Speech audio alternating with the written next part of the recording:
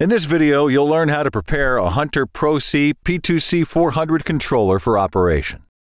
The Pro-C is a modular controller that allows for expansion of the station count, and even the ability for two-wire control. We'll show you how to install station modules and a decoder module, wire a master valve and a pump start relay, connect the station wires of a Pro-C controller, and wire in a smart port. The Pro-C controller comes with a factory-installed base module for up to 4 stations. You can further expand your system in increments of 3, 9, or 16 stations using the PCM300, PCM900, or PCM1600 output modules. In total, a conventionally wired system can be expanded up to 23 stations. Additional modules are sold separately. The Pro-C controller is also compatible with the Hunter Easy Decoder System, EasyDS, for hybrid conventional and two-wire operations. Add a Pro-C decoder module, PCDM, to enable control for up to 32 total stations. This system works with the same Hunter Easy One decoders used for Hunter ICC2, HCC, and HPC controllers. For more information and programming details, please refer to the PCDM guide on the Hunter Industries website.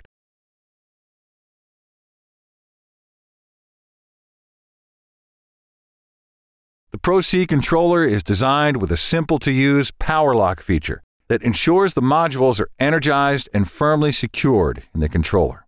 The power lock can unlock or lock all modules at the same time by simply pushing the power lock slide. Slide the power lock into the power off or unlocked position. Insert the PCM modules into the appropriate sequential position in the controller cabinet. Here, we'll install a 3-station module in the second slot. Then, we'll install a 9-station module in the top 2 slots. You can also place a 16-station module in the top 2 slots instead of the 9-station module. There are stickers available with modules that you can place in the cabinet to help with identifying terminal positions. Once all the modules are in place, slide the power lock into the power on or locked position to energize and secure the modules in the controller. The Pro-C controller will automatically recognize the correct number of stations.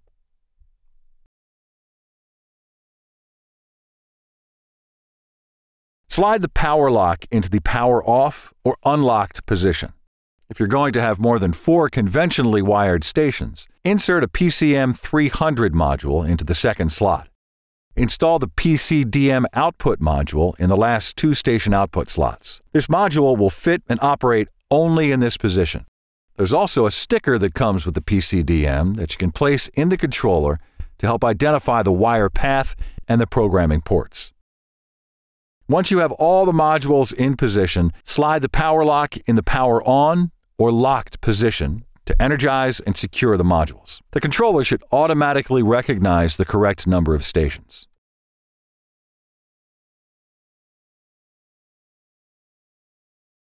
Connecting the station wires is a simple task, but take care to organize the wiring compartment in a neat and orderly way. This will make service visits easier in the future. Route the valve wires between the control valve location and the controller. At the valves, attach a common wire to either solenoid wire of all valves. This is most commonly a white wire. Attach a separate control wire to the remaining wire of each valve. All wire splice connections should be done using waterproof connectors. Route the valve wires through the conduit and attach the conduit to one of the openings on the cabinet bottom. Strip 1/2 inch 13 millimeters of insulation from the ends of all wires. Secure the valve common wire to the common terminal. Attach all individual valve control wires to the appropriate station terminals. If you're going to use the Pro-C in a 2-wire system or in a hybrid situation with conventional wiring and a 2-wire control, follow these steps.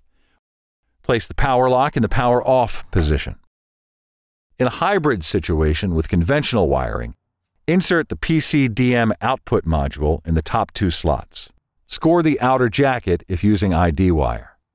Break the outer jacket at the score line and remove. Strip the insulation on the red and blue wires and attach the wires to the red and blue terminals on the PCDM output module. In a 2-wire only situation, you'll leave the 4-station module that comes with the controller in place. Place the power lock in the power off position. Insert the PCDM output module in the top 2 slots.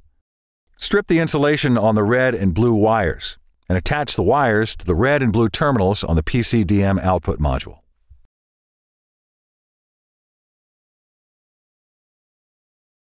Wiring a master valve. A master valve is used on some irrigation systems to keep the amount of pressurized mainline pipe to a minimum. It also provides a whole system shutoff when coupled with a flow shutoff device.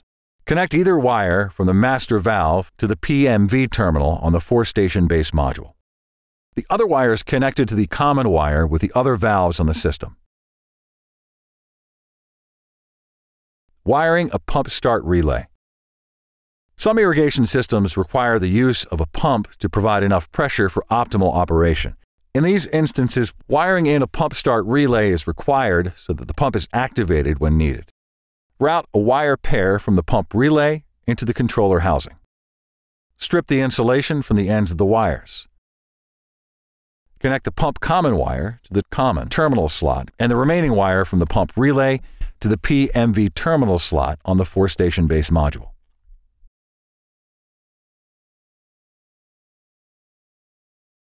The relay holding the current draw must not exceed 0.28A, 24 VAC. Do not connect the controller directly to the pump. Damage to the controller will result.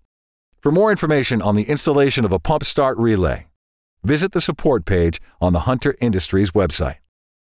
Installing a SmartPort wiring harness. The Pro-C controller is compatible with Hunter remote controls. The SmartPort wiring harness, which is included with all Hunter remotes, allows for fast and easy use of these devices. Hunter remotes let you operate the system without walking back and forth to the controller. The SmartPort wiring harness can be installed directly on the cabinet via the side knockouts or on the electrical conduit connected to the controller. Attach the red wire to the screw terminal marked AC1.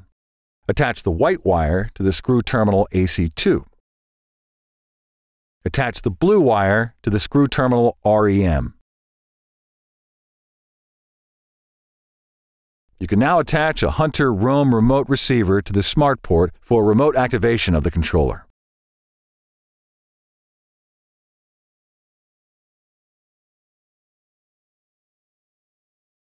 Wiring the Pro-C controller properly is important for successful installation. Take your time and organize the wire compartment in a neat and orderly fashion to make future service easier.